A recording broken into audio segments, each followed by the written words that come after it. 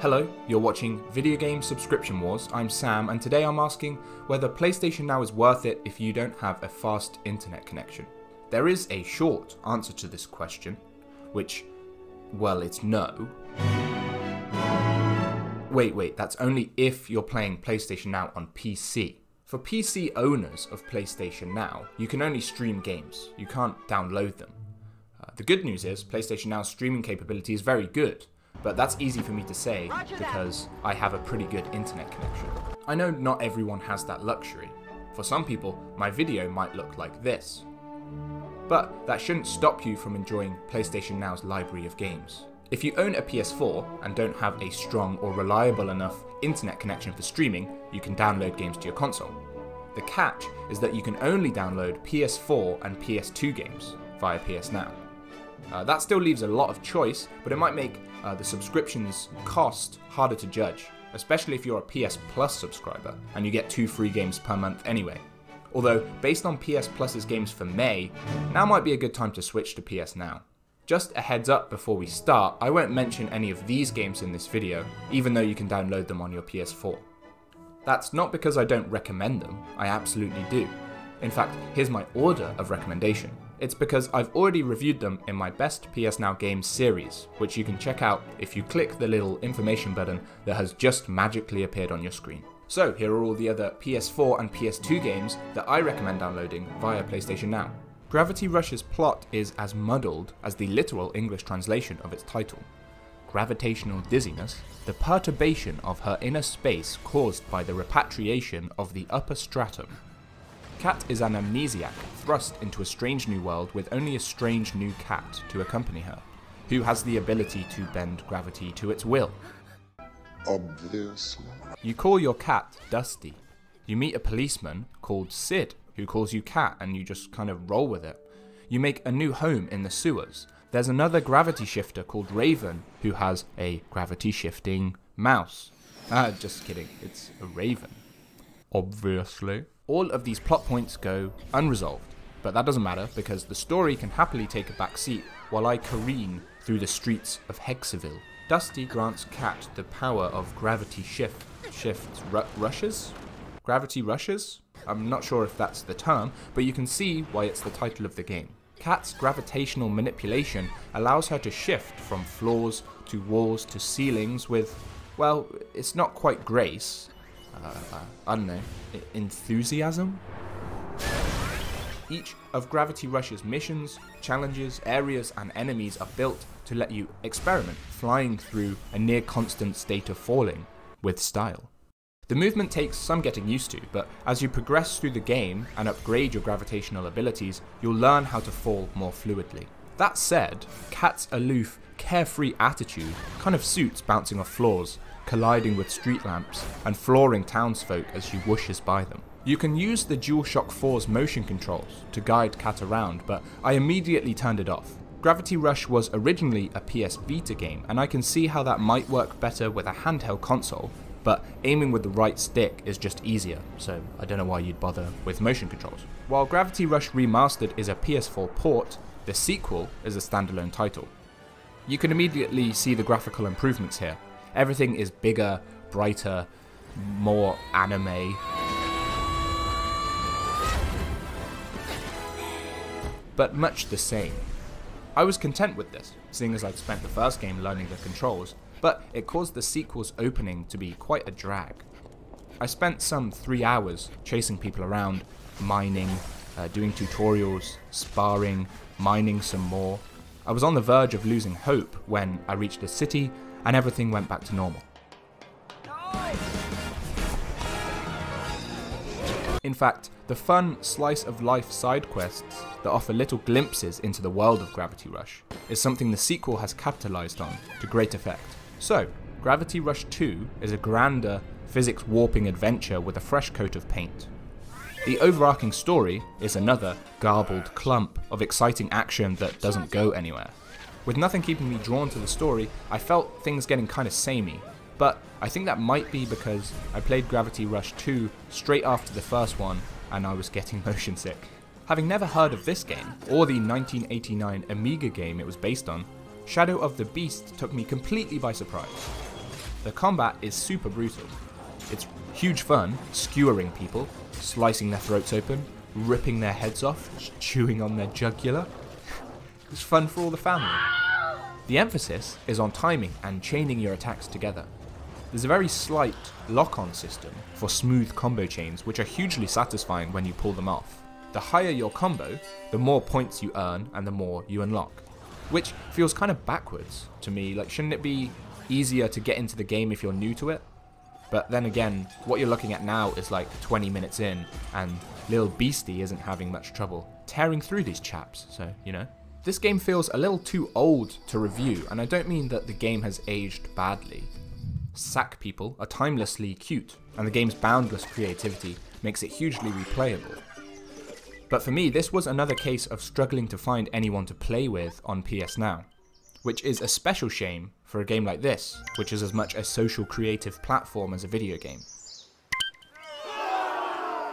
I feel like I'm only sampling 20% of what's on offer here, and I guess that's partly my fault for getting on this game so late. This is something we must accept with PS Now, I think. Older games that don't have the multiplayer they did at launch.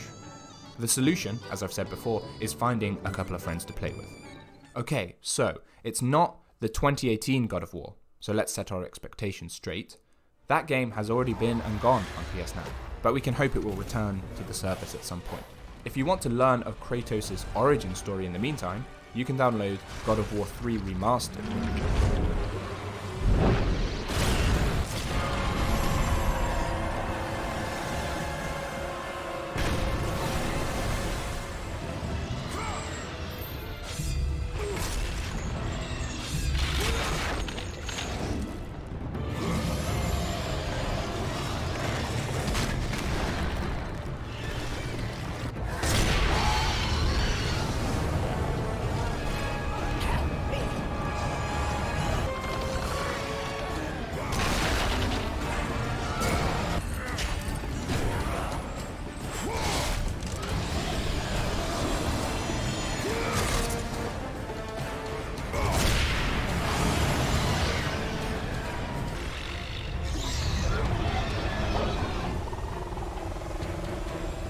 Challenge me, mortal?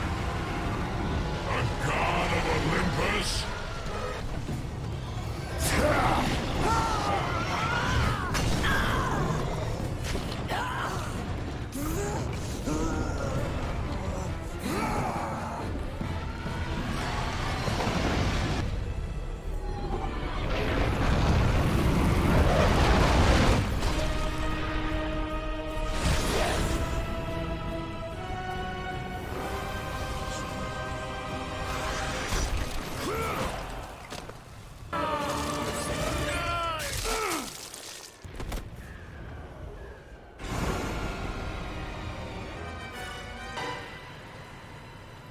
And that is just the opening half an hour. Control may have slipped under your third-person action-adventure radar, considering that radar is just a big flashing Spider-Man head at the moment. A lot of this game feels intentionally vague, from your role as the new director of the Federal Bureau of Control, to the supporting cast, to the enemy you fight. Even the location. You're told it's easy to get lost in the shape-shifting corridors of the oldest house, and that's very true. I did a lot of backtracking. Even with the help of this dynamic map, there were several times I couldn't find my place in the oldest house, and indeed Control's story. And I think that's kind of the point. The FBC is extremely covert, to the point where its building cannot be seen unless you're looking for it. It's a place where the supernatural is not just the things trying to kill you, but the agency you're suddenly in charge of, and the thing you may or may not be working for. And it's not clear, perhaps at any point, which is the enemy. The game is also artistically mesmerizing. The dimly lit halls of the oldest house are met head-on with electrifying shootouts. Although there's not much need for shooting, as you can do this. This ability has so much weight behind it, combined with the game's destructible environment, that I could genuinely do it for hours. I maxed out its damage as soon as possible, and combined with the shotgun upgrade, felt unstoppable at times, without thinking that the game was too easy. Stronger enemies can kill you just as quickly as you can kill them. sometimes because control lacks a cover system and crouching behind walls never feels like you're really safe. Fortunately, I was usually rewarded with aggressive play. I mean, you don't need cover when you can throw filing cabinets at people. This was my first time playing XCOM 2, and I'll admit I'm not the biggest fan of turn-based combat unless it's as straightforward as this. I went with the beginner difficulty because the game told me to, so excuse me while I whiz through the tutorial real quick.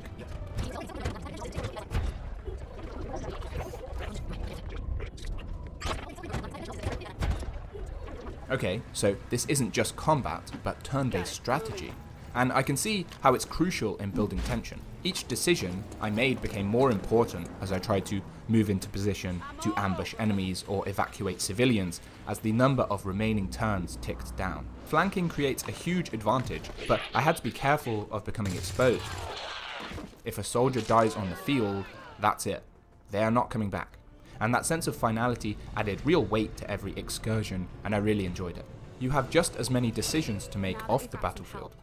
You must manage your time at base carefully, going on missions, researching new weapons and technologies, and expanding the ship.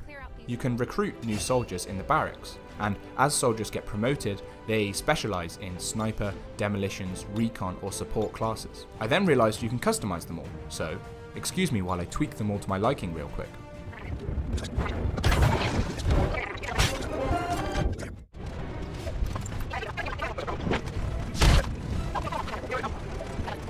It's a small touch, but it definitely creates a deeper connection between you and your troops, making for some heartfelt losses on the battlefield. Even on easy mode, I completely failed a mission, losing my entire squad. I returned to base, dressed in shame, preparing to recruit new troops, and then I realized the game autosaves a lot. I know it's kind of cheating, but I mean, there's no way I was losing Quentin Billingsley. There are some small niggles. Sometimes scenery obstructs your view and you miss a target from point blank range. A 57% chance of hitting them. From there, aren't you a trained sniper? While I really like that these soldiers come from different countries, it's a shame that there aren't the voice options to match. I also noticed some frame rate drops and stutters between turns, which makes XCOM 2 a good game to download rather than stream. So, it's the perfect inclusion for this video and one of my highest recommendations on this list. The BioShock trilogy are all tragically PS3 games. Prey offers a similar twisting storyline filled with atmosphere. Here it's the claustrophobic corridors of a space station, rather than an underwater city in the ocean depths. You're very much alone and constantly in danger, left with no choice but to enhance your body through questionable methods. Scattered audio logs give context to the story, and there's a host of interesting weapons, complete with a trusty wrench. Unable to trust your own brother or even everyday objects, the only one you can trust is the voice in your ear. Maybe? All the comparisons are there. You could say Prey is a fantastic, modern interpretation of the BioShock mold, but that doesn't do the game justice. It's very clever in its unfolding of the story. You search registries to find people of interest, and find new missions from email chains. Any objective can be displayed on your HUD, however, so I was never lost trying to find where to go. I just had the freedom to choose what I wanted to find out. That freedom extends to your approach. Dishonored's diverse mission structure can be sensed here, upgrading the scientist, engineer, or security skill trees to suit your playstyle further. I had to think my way out of a lot of situations as I was no physical match for enemies, to the point where I essentially played Prey like a stealth game. If you want to avoid a lot of sneaking and restarts, I'd suggest the easy or story difficulties. I know easy sounds like it's for kids, but I was getting my shit kicked in on normal. Do you want to play a game where everyone's disappeared because a highly contagious and dangerous disease has ravaged the outside world? You do? Okay. So what you want to do is shut your computer off, open the front door, step outside, and everybody's gone to the Rapture has just enough supernatural influence to remove itself from real-world 2020. Amanda, I thought you'd left town. A standout in a walking simulator genre that has become crowded with special titles, you wander through an idyllic English countryside town trying to find out where everyone's gone. Well, they've gone to the Rapture, of course, but what the hell is that, and why did they all go without telling you? It would be criminal to spoil the answer, and while the journey there can get pretty slow, like this diagram stating that R2 increases speed is just wrong. There's no speed other than I broke both my ankles, oh my god, please help. But a little patience, well actually it's more like a lot of patience, makes for a worthy payoff. They're some of my favourite PS4 games, but there are so many other games to play. If you're looking for something in particular that I haven't covered, I would suggest Hollow Knight for a challenging platformer, or Loco Roco for a light-hearted platformer, Bloodborne for a really challenging RPG, Fallout New Vegas or Vampire for more of a story focus, Doom for an FPS with energy, Metro 2033 for an FPS with survival elements, Sniper Elite 4 for a third-person shooter, and Overcooked 2 for couch co-op mayhem. If you want a story driven by dialogue, try Heavy Rain. If you want a story driven by its visuals, try Abzu. Play Until Dawn for choose your own jump scares, or play The Evil Within 2 because it just came to PS Now this month. I'll be checking that out soon. Play PUBG if you want a battle royale. Play Dirt Rally if you want a racing game or a sports game, because there aren't really any sports games on here apart from Tennis in the Face? And play The Unfinished Swan if you want a very unique puzzler. And if you want a fighting game, you're in luck. Even if you can stream games on your PS4 via PS Now, I'd recommend downloading any fighting game to remove input lag. It's negligible in 90% of games, but in any game where your inputs need to be really precise, it's best to avoid it completely. The downside to this is that you can't play Virtua Fighter 2 because it's a PS3 remaster. So, no anti-gravity chamber fighting game for you, I'm afraid. Sorry. But you can play Street Fighter 4 Ultra, BlazBlue, and Guilty Gear Xrd to a better standard than if you were streaming. Everyone knows Street Fighter, of course, but of the other two, I'd recommend Guilty Gear Xrd because it looks better. And that probably isn't helpful, but I'm that bad at fighting games that this is the only determiner for me. They're made by the same developer, so you can expect a similar experience, I guess? I don't know. I played with the stylish controls, which basically removes all skill required. Let's kick it into overdrive. Wait a second. Overdrive!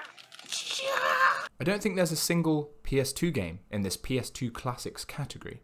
Everything is technically a remastered version. So if you're looking to download, you better hope it's a PS4 remaster and not a PS3 remaster. Unfortunately, this rules out the two games by Team Ico and Shadow of the Colossus, which are kind of the best games on here. So sorry about that. But you can play Kinetica. Don't worry, there are still some good PlayStation 2 games. OKAGE Shadow King feels a lot like playing The Nightmare Before Christmas, the game. Rather than trying to save Christmas, you must save your sister from a curse that makes her speak in Pig Latin. It delivers on that ridiculous premise, and its wackiness gives it real nostalgic charm. So, there you go, some more turn-based combat that I actually enjoyed. If I can be converted, so can you. Everybody's Tennis is actually kind of fun. It feels a lot like Wii Sports Tennis without the motion controls. The animations are cute, and there's local multiplayer for up to 4 people, so it's great to pick up and play if you're in the mood for tennis, but you don't want to play Tennis in the Face, because, well... Seriously, why is this a PS4 title? It's like mobile game quality. Forbidden Siren 2 proves that a PS2 game can still be scary 14 years later. You won't be jumping out of your seat, but there's a lot of psychological tension packed into every corridor you creep through, every corner you peek around, and every door you open praying there's nothing on the other side. The linear structure of its missions, which is almost always start level, find object, pick it up, leave level, can get repetitive, but the constant teases and suggestions that something is watching you will keep things from ever getting slow. And also this face. Jesus. This is a game where you match fireworks by their colour to create a dazzling fireworks show. The menus, soundtrack and voiceover feel about as early 2000s era as you can get. It makes me just want to bust out my old DDR dance mat and just vibe out, man.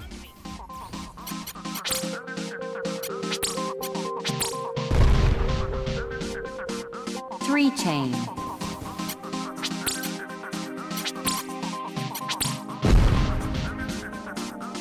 Three chain.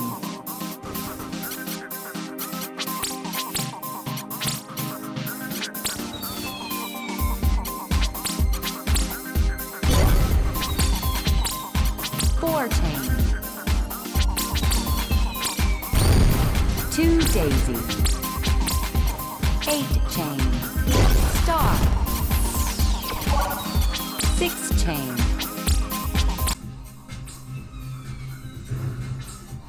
FantaVision's premise might sound easy, but it's not. That's partly because the lock-on mechanic feels pretty loose, but it's mostly down to the game's complexity. You can't just jump in and figure things out, you have to watch all of these tutorials. Hi everyone, welcome to the world of FantaVision. And whatever you do, don't press the X button mid-tutorial like I did, because it will quit out and you'll have to watch the whole thing again. Basic rules. Hi everyone. If you can get through that, it's pretty fun. Some reviews were quite brief there in order to cover a wide slate of games, but I hope that gave you an idea of the games you can download on your PS4 via PS Now, and its value because of that. I think it's still worth £9 a month, but I also hope that your internet provider sorts their shit out soon so you can stream games as well. In the meantime, make sure to check out my best PS Now games series for more ideas of what games to play. And if you want a more in-depth review of any of those games or something else, just let me know. I wouldn't mind getting into the details into some of these games rather than bounce around a lot all at once. As I mentioned in my last video, I'm switching subscriptions for a bit, moving away from PS Now onto Origin Access. I think I'm going to cover FPSs and maybe multiplayer games, but if there's anything in particular you want to see on there, let me know. It'll be a good chance to compare first-person shooters, for example, on Origin and PlayStation Now to see which is better. For those of you who are part of these video game subscription wars, which seems to be more people every time I go and upload a new video, which is equal parts amazing, weird, and very humbling. So yeah, for all you guys who continue watching my videos, thank you so much. If you're new to the channel, thank you for making it to the end of this video, for starters. Congrats, well done.